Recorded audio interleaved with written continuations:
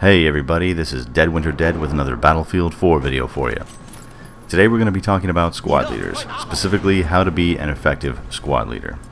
Now this has less to do with mashing the spotting button on a friendly flag or an enemy flag trying to get your squad mates to attack or defend, and more to do with actually being aware of what is happening in the overall big picture.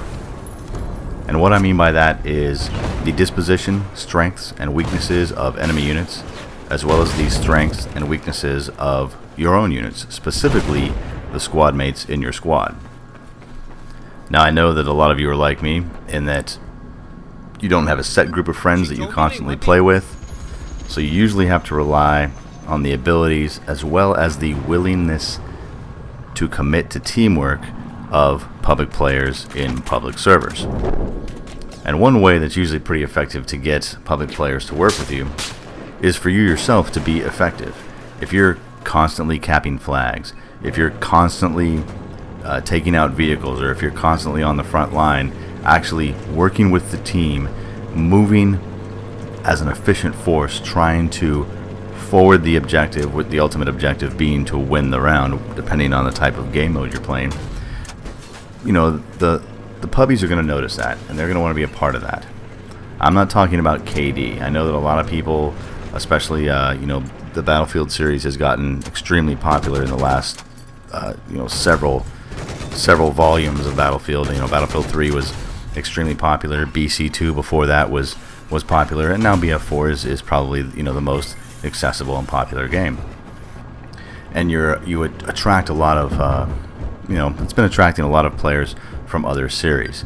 Now, I'm not here to start a flame war. I absolutely, you know, there was a time where I played the Call of Duty series and other FPSs quite frequently, but I do know that in a lot of those games, people generally tend to equate KD with skill, and that's not always the case. Now, of course, killing the enemy more often than they are killing you helps you overall. Absolutely, I will not deny that. But pushing forward and trying to achieve the objective for the overall good of the team and for ultimately the win of the round is a much nobler goal overall, because in the end, what's the point? The point is to win the round. So basically what I want you to take from this is, while watching out for your own KD and your own stats, you know, sometimes that's something you want to do. In the end, you really want to work with a team, and especially work with your squad, to achieve victory over the enemy.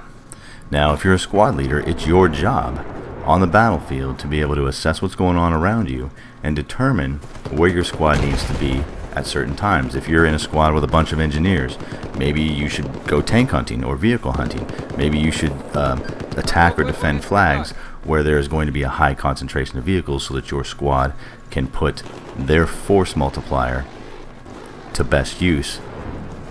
If you're in a squad with a bunch of assault players, maybe you should be on the front lines, like in the thick of it, in the middle of the infantry heavy areas of the map, putting those med packs to use, putting those defibs to use, putting those excellent assault rifles and their high rate of fire as well as high damage output to use on the enemy, against the enemy's frontline troops.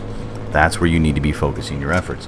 And as a squad leader, you should be directing and guiding your men, or women, because I know there are female gamers out there, but you should be directing and guiding your soldiers for the good of the overall team, so that eventually you will end up on top and you will win the round. And you'd be surprised, you know, if you have squad mates that are following your orders, you rack up so many points, so much more so than if you're just out there killing bad guys. So anyway, guys, this was just a quick little introduction on some squad leader thoughts and ideas. I'm going to come out with some more on this series on how to really be effective at it, but my name is Dead Winter Dead. Thanks for watching.